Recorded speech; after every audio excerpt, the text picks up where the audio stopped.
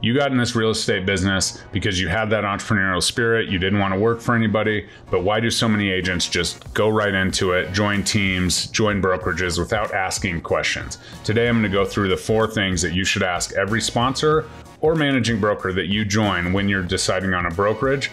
And at eXp especially, the sponsor is ultra important because once it's named, you cannot change it, right? That is your sponsor for the longevity of your time at eXp. You would have to leave for 6 months in order to name a different sponsor. That creates chaos. No one wants to do that. So make sure that you're making the right decision when naming that sponsor, especially at eXp. We're going to dive into the questions you should be asking next.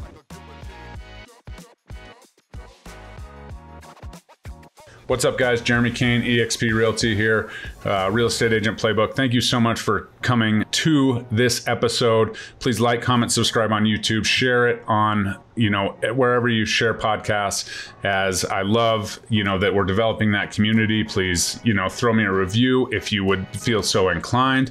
But today we're talking about something, and I'm going to tell you right now, I've talked to at least 4 or 5 people after they're at the company would have done it differently had they, understood the full scope of what naming a sponsor at eXp means. So I'm going to get into some questions. I want to give you guys the questions to ask so that before naming a sponsor and making that decision, you can dive in. And so let's get into it here. So first things first, understand that naming a sponsor, yeah, it's great if you're buddies with somebody, but if they're not going to benefit your business and they're not in the right situation, then don't compound that by, just signing up under them because you owe them some friendship loyalty. This is your business. This is your family's future. And depending on what you want to get out of the eXp model, whether, you're strictly coming over just for the production, for the possibility to get icon, that could, some of the systems and processes and trainings could absolutely help you, when you're in a different area. eXp is a great brokerage. We love to collaborate, but within these downlines, there is definitely proprietary information, and you have the opportunity in some situations to leverage the upline. And that's the first thing. So first things first, I would ask your direct sponsor if they have the ability to explain the model. Do they know what the full model encompasses? Do they understand the rev share? Do they understand the icon award? Do they understand the nuances of health insurance, teams, all of those things, domestic partner team, all of that? There's cool things. Do they understand, KVCORE and how that works? And if this sponsor, no sponsor is going to know 100% everything, but they should at least be able to explain the model and pull out all of these things, especially in your case.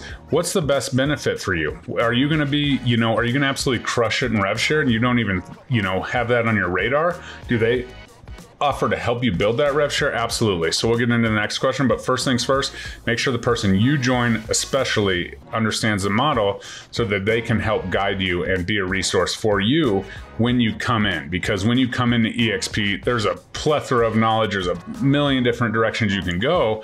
And if your sponsor has no idea and they don't have access to their upline as readily as they should, then it might be a big, negative for you coming over and making that switch and missing out on all that eXp has to offer. Next is there any value that you offer directly as a sponsor, right? It's a big decision. You're going to be essentially paying them up to $2,800 a year if you cap, and it's not your money, but they're going to be able to earn $2,800 a year from your production. And so what are they providing you? Are they doing this just, do they just want you to come on so that they have somebody to go to happy hour with? Or, do they just want you to come on so you're another metric? Or do they actually provide you value? What are they going to offer you that is life-changing for your decision?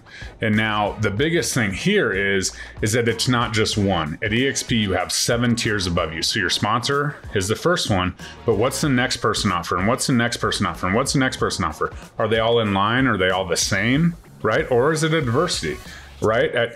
In our group at eXp, Connor Steinbrook, #1 real estate investor out of Dallas, Texas. Mike Sherrard, #1 social media trainer for real estate agents nationwide, globally, whatever you want to call it. Louis Galt, systems and processes is kind of his jam. He's really ultra productive in the short amount of time. Work-life balance, all of that stuff comes with Louis and his coaching. Myself, who's really get my hands dirty. How are we going to build your business? How are we going to get that first transaction, and coaching you through some of the systems that I have created, some of the things that I have done based on different personalities. And I've helped people build strategies for open houses, cold calling, door knocking, as well as, Instagram, YouTube, all the things. I haven't done all of those things, but I've been around it enough to understand, okay, for instance, I've never sold a house through an open house. I've never got a client. I just don't like them. It's uncomfortable. I gave a 12-week accelerator to an agent in my downline, Daryl Vaughn, and he's absolutely built his entire business based on that 12-week accelerator that we did. And he developed systems and processes, took it and ran, built his own business, and he's absolutely crushing it with open houses. So proof's in the pudding there. But what is each line offering? Is it just YouTube? Oh, they're good at YouTube. They're good at YouTube. They're good at YouTube. Well, if that's the case, maybe that's not gonna be great, because maybe you're scared shitless to get on video, right? I think you should get over that. But if that's the only thing they're offering, then what's that look like, right? What successes have they actually had? Look at their numbers, right? Okay, well, you're saying you made X amount of dollars from Facebook or whatever. Show me that.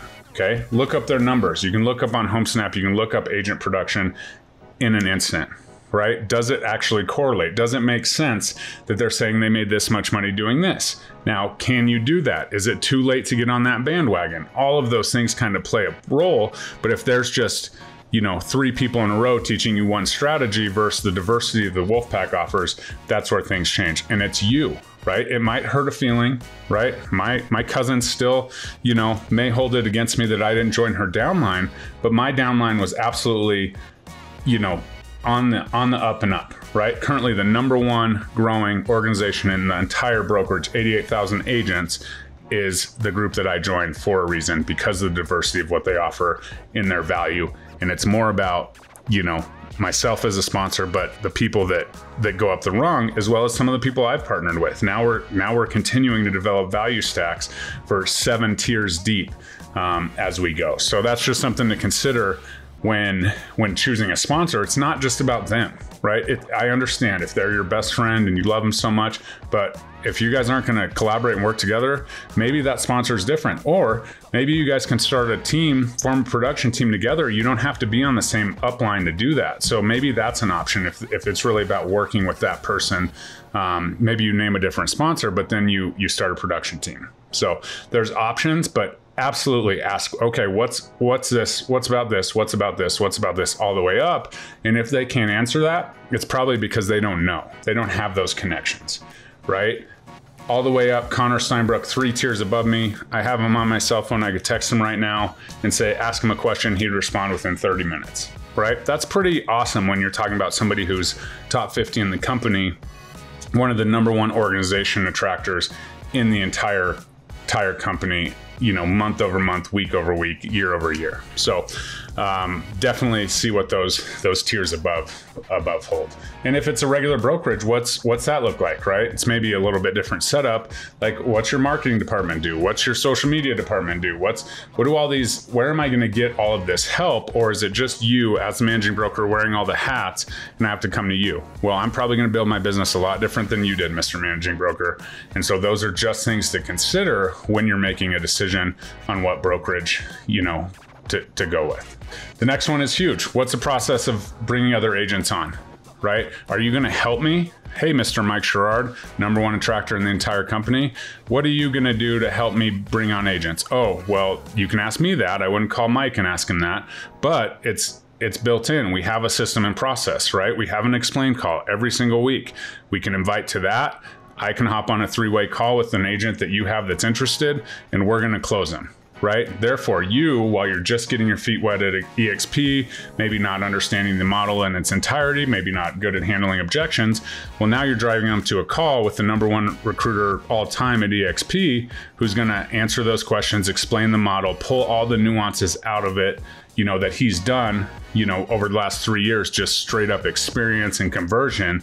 And then, myself, who's been at the company for, 2 years, will jump on a call and say, okay, you got the eXp model. This is what our group does a little bit differently as far as below Mike, and we're going to close them. They're going to sign on under you. So you're going to be developing and building a rev share organization before maybe even you had the ability to to ask the questions, because as it goes, when you do make that move, when you make that announcement post, people will be intrigued, right? The kind of, reputation of eXp is like, oh, no one wants to do that. No one wants to do that. But I'll tell you right now that every time an agent comes on, they have agents ask them questions. How's it at eXp?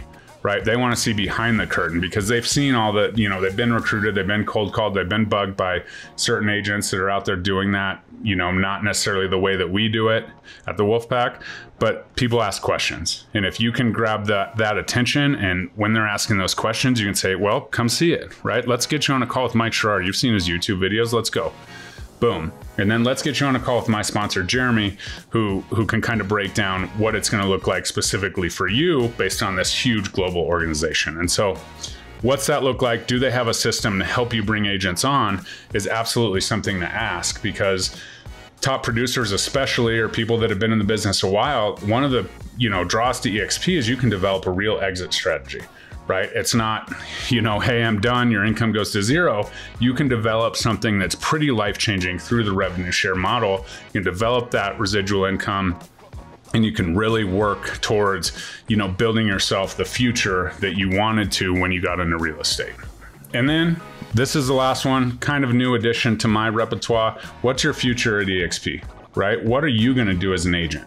Tell me the truth, right? Are you a short timer? Are you going to continue in production? Are you going to switch to, building an organization?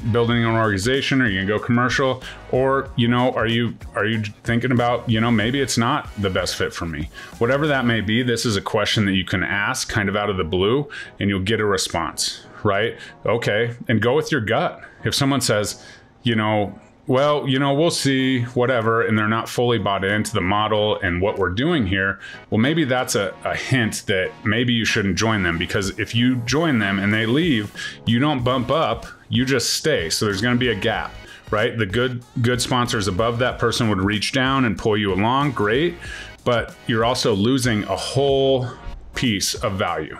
Right? Those 7 tiers above you should provide some value. And if you're losing a tier, then that's something that you should be concerned about. Not to mention it's going to tip you off to, what they think, what they know about the model, how they're leveraging it. Sure. Best answer is probably like, well, I'm going to get out of production eventually and just run my organization. Right? If I can run my organization and help the lives of other agents, well, that's a really good value add for you as an agent joining their downline. Right? So you just have to make these decisions. And at the end of the day, it's you and your family, right? That's all that anyone cares about. At first, family's number one, so on and so forth. But we need to make sure that you're making a secure decision. And I will tell you that there is no, I asked Mike Sherrard this question when I joined. Right? He said, well, I'm going to grind it out. I'm working on developing future. I want to win. I want to get to this income level. I want to do this. I want to do that. And he's absolutely done it, right? Showed up for every single call for, 400 Tuesdays in a row or whatever it's been since I've been at the group, not 400 because it's only been 2 years. So 150 calls in a row, Tuesdays, Thursdays, whatever it may be. And so, ask those questions. What's that future look like? Because if there is a gap or they leave, then they're also going to probably try and get you to leave. And then, you have to switch again. So if they're unsure at that point, that's when you really need to, start scratching your head. Raise your hand. As always, if you're talking to someone right now, great. I would love to have that conversation before you name a sponsor, just so you're making the best decision. reagentwolfpack.com. I'll tell you right now, best decision I ever made for my business was coming to a brokerage that compensates you fairly for everything you do. 2-time icon agent, going on a 3rd here shortly. Should be, within 3 or 4 months, I'll have my 3rd icon award. And it's absolutely changed my business, right? From my stock account to my rev share residual income coming in, to my production numbers, to my, commissions and all of those things. No other brokerage can provide that for you. I absolutely promise. If you want to talk about it, book a call. Let's talk about it, jam out. Math doesn't lie. The emotions sometimes get in the way, but let's talk math. Let's talk about what it looks like. And let's talk about why this is the #1 organization within, one of the fastest growing brokerages in the world. Thanks a lot. We'll talk to you soon. Like, comment, subscribe, share this podcast with anybody who's thinking about eXp. Bye-bye.